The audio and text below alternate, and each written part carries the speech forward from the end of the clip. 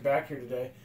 Quarantine has everyone down, especially since you can't even go to the movies. But today I'm going to show you how to turn your microwave popcorn into movie theater popcorn with just a couple ingredients.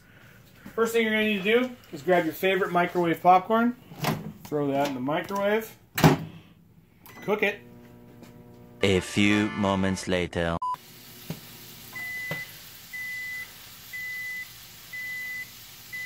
Alright, our popcorn's done. Grab it out. Be careful.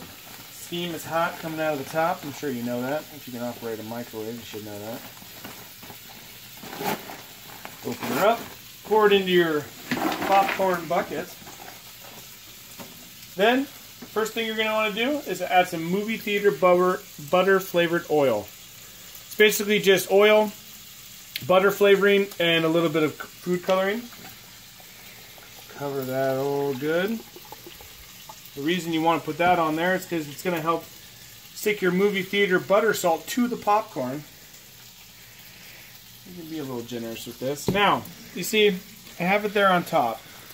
But you know what? That's not good enough. So you're going to give that a shake. Get all those unbuttered kernels to the top. A little bit more oil. Some more butter salt. Give it another shake. Now it's real nice and good. And we'll take a try here. It's just like I'm at the AMC.